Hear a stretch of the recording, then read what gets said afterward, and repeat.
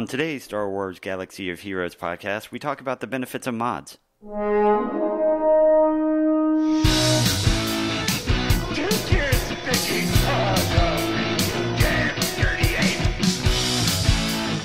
Exercise put an ape-maker human down.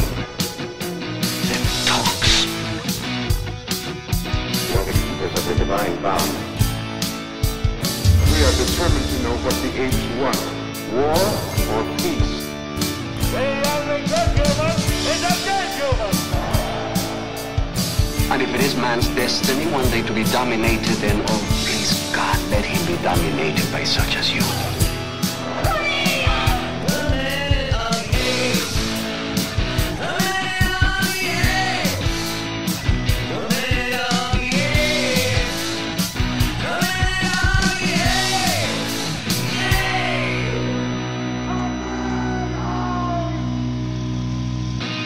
Hello and welcome to Minute of the Apes, a daily podcast where we break down every minute of the Planet of the Apes movies, 1 minute at a time, and we toss ideas out to you, those that don't play the game Star Wars Galaxy Heroes, that you're probably going, what did he just say?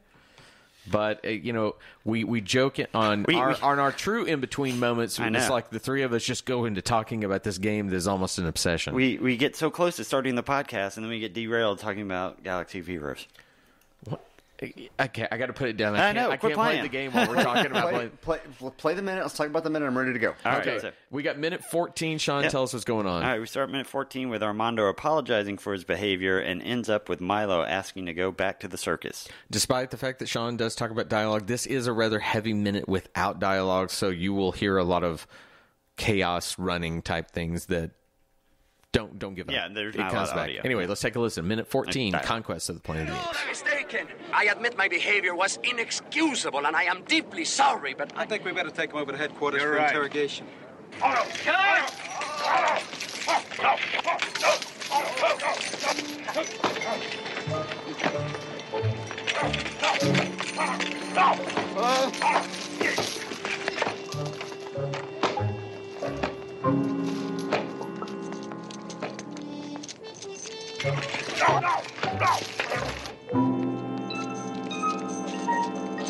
move him out.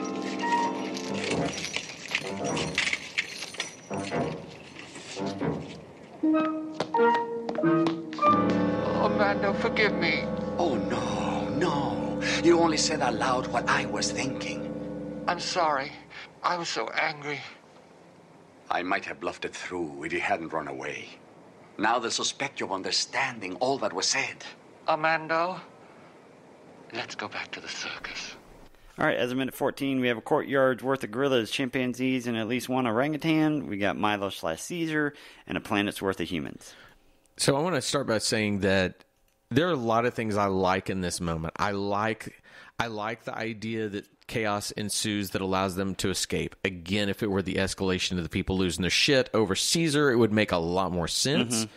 So, but in the coming minute, all this works because the running scene, neat location, but it comes back to the problem that it makes no sense. So the crowd points out that he did talk. And we have to have the sedated ape react to pull the police officers away from the moment. Yeah, because I was wondering, In is he order to really distract. sedated or not? Because He gets up and moves Yeah. around. So to reference yesterday, I really would have liked to have seen the crowd single out Caesar and push Caesar to flee. Right. By saying, no, he talked. And as he's running, then Aldo react to pull the police officers away for 2 seconds, allowing Armando to also flee. It would give the tension a lot more in terms of the coming minutes with what Aldo and Caesar are going Right. to, or Armando and Caesar are going to talk about if we'd had that kind of like Caesar's fleeing because he's singled out as a talking ape, and Armando's got to do something about it now. And the cover of the Aldo ape reacting would have given cover for Armando to flee as well. Yeah, and I think that's one of the things that for me that as this becomes a fleeing scene, there's no thrust for tension. once he escapes, the threat is gone. Yeah. Yet, Well- this minute and the coming minute need the implication that the threat is very real, that something's bearing down on him, and it's gone. Well, the reason there's no threat is because we have two things going on. We've got a very fickle crowd that 1 minute wants to lynch Armando, and then the next minute, once Otto's getting beaten on, boom, their attention is right over there. Woo! They don't, and they've just forgotten about Armando at that almost point. like idiocracy to the point where they simply cannot focus on anything more than what's being And given. then to what you were talking about yesterday with the guards, I expected those two guards to go, now, what do you think happened to that other guy? Were you watching him? Me? I thought you were supposed to watch him. Oh my Why, God. I oughta. They just became the stupid robots from the prequel trilogy. Oh, yeah, basically. Roger. Roger. Uh-huh. I thought you were watching him. I mean, we've lost all the potential tension with the labor crowd reacting to what's going on, and the setup with that to just an ape that's getting the shit beat out of him because he's reacting to something. Fight. Yeah. Which And I'd be kind of I have no reason why he's reacting outside of he's being provoked. Yeah. that it would be kind of cool that if that ape were aware that maybe that ape's the one looking at Caesar, Saw like him you and spoke, helped him and is distract. almost distracting. Correct. That would be fun. Yeah. Now here's why, and I do have to go ahead. Or the ape is scared because he saw him talk, and so Could be. he backs up into one of the guards, and the guard takes that as a sign Right. of aggression and starts a beating. So I have to jump ahead and just to tomorrow's moment to this point. There's a scene that will happen tomorrow that is sort of like, to me, everything that's wrong with this scene doesn't work because of it. And what I mean by that is that they've run away. We've had the things that distract. There is no presence of anyone having gone to look for them. You need that feeling like they hear the boots of people. That's all you'd have to have. The implication that something's coming. You could hear things over a radio. You could hear the guy over the announcer speaker. We think they're in this sector. Then they would duck into that doorway for safety. Then whenever what's said tomorrow is said, it would make sense of why it has to happen. But without that, why are they both just going into the hallway and leaving? So this is 19. Who knows who they are? Why would they be identified? There's nothing about who. That's exactly what I mean. We're in a Just giant leave. city with a lot of people. Just disappear. Yeah. Just nobody knows who you are. But if you have change your costumes, if you have a threat that capture is impending, then they need to find a plan. So we're missing that element badly. So this is 1972's version of 1990. So Right. it's 20 years in the future from when they're doing it. Obviously, they didn't think cell phones, stuff like that is not something in their mind because they don't think of it. But if we did a movie 20 years in the future, we would have security cameras everywhere. There's no way you could just back out and hide. You would be monitored everywhere. You'd have to find a new way to hide. Yeah. They do a good job in coming minutes of understanding what the technology was about to be. They have a neat little piece of technology that they get right. You wish they could have figured out security cameras. That'd have been cool. Yeah. That having to hide from it, duck from it.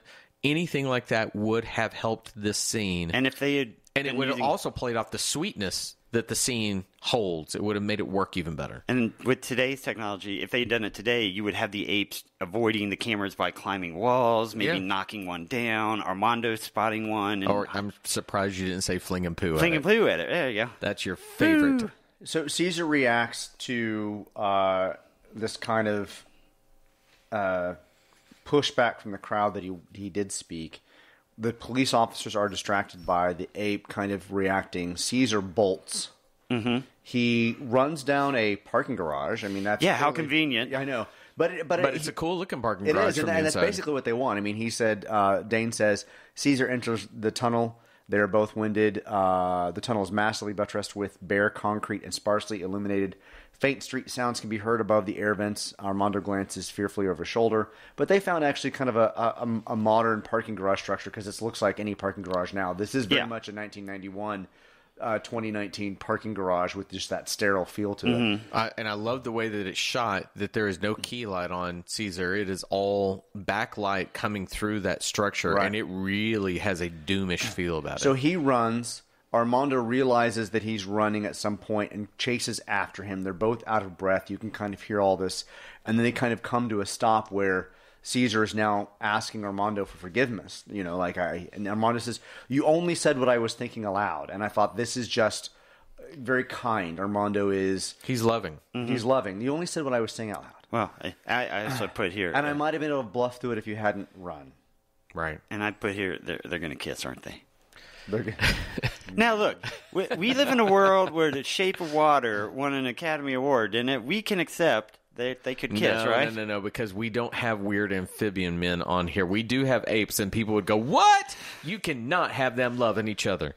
So they come into the shot, and Armando is actually holding Caesar by both arms on the outside. He's got his arms around his shoulders, and Caesar is kind of up under, gripping onto his sleeves like he's terrified. And I'm like, this is, you mentioned this, like, okay, this is Academy Award nomination right now. I mean, this is what's happening between This is the scene that they show. This is what's happening between the two actors. The only thing I didn't like is I couldn't tell how the mic was being picked up by Caesar, and I couldn't tell if this was added in later on, or where the mic was, or if he was getting the audio off of Armando's mic, because Caesar's audio is just a little off. Mm-hmm. Right. But he is out of breath, and it's just, man, it's just, we're getting to the, Armando pleads like a child, let's go back to the circus. And I'm like, can we go back to the circus? Because I don't like where this is going. Yeah. Well, that would be a different movie if all of a sudden he just goes back to the circus. The end. Bye. 20 minutes and done. Or 15. There's no light on them at all. I mean, no, but I like that. Yeah, I agree. All of that goes to why I say that Armando, being a very loving, caring father figure, rings a little hollow because there's no threat. Because in these types of movies, a threat makes the love deeper. It says that your love is in danger, that you have to take care of each other, and we don't have that. And so in that moment, all I could think was kind of what you said, Richard. Why don't they just leave? Why don't they just go? No one's obviously seen them. We've not seen anyone following them. Who they are. And again, we don't. They can go. Besides handing out flyers for a circus, we don't know why they're there. Why are they coming in a helicopter to promote a circus that people think circuses don't exist anymore? What's funny is that if you had this movie today and you're trying to jump ahead like that, and you don't want to go with Blade Runner where they have flying cars. Mm-hmm. It was almost like they might have come off a bus. A bus would be more the utilitarian kind of, just getting it done, getting it there. But again, it does, something like that. Yeah. But a helicopter says, "I have the money for this transportation, not this futuristic." And okay, fine, you came in the helicopter. Okay, I'll save it for tomorrow. There's something he says that even tomorrow I was like, "Oh my God, just leave." Anyway, but I like the moment. Please don't hear anything other than that. I just wish it had that there's an impending threat coming. There's not, because as far as we know, they've escaped. Nobody knows who they are. Right. Nobody's paying attention. They've got the distraction. I don't know why the police officers would care. Again, you mentioned that you thought it was plausible. I don't understand why they care about a talking ape at this moment, or why it needed to be more pronounced in order for me to understand why it was as scary as it was to these people. I think that with what they've said about no assembly, you put that in, and then what's going to be defined in coming minutes, I think it works okay for me. That one still doesn't bother me, but I do we each find those things where it's like, I don't understand that. So that's it for me. I ain't got nothing more. I'm ready for Friday. I can't decide if you look hip and young, or if you look like an old man with my cardigan on. Your cardigan. He came out to greet me this morning. I looked at him and I was like, I got my sweats on and my slippers. It's like knowing you long enough that we've transpired from being younger guys. Now we both have gray in our beards to wearing cardigans outside. Yeah. But who gives a shit, right? Not me. Yeah, that's the end of Fashion Minute on Minute of the Apes. We'll be back tomorrow, minute 15, and send you guys off for a nice weekend. So, everyone have a great day. Bye. Bye, everybody. The Minute of the Apes.